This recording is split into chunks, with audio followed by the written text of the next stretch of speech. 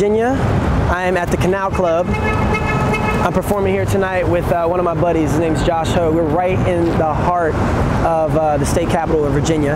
And basically what we're going to do is I'm going to go in there and we're just going to have a good time. You know, it's a little acoustic, intimate set, and we're going to have some fun. We've been working hard on the album. I've been working with some great producers, and I know, like I said, it's long overdue. You know, keep that in there, but take the other parts out, because I think it'll add something to it. Yeah.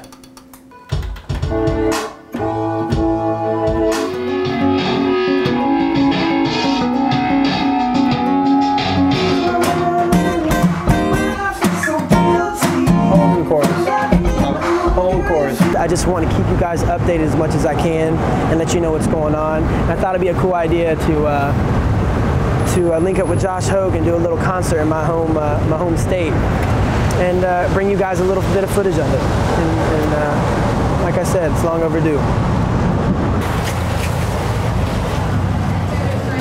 How many people are drinking tonight?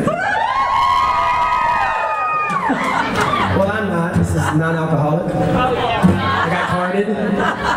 But anyway, I guess we're gonna, he's gonna do a little bit of, we'll do a little ad-lib. I don't know what I'm gonna sing right now.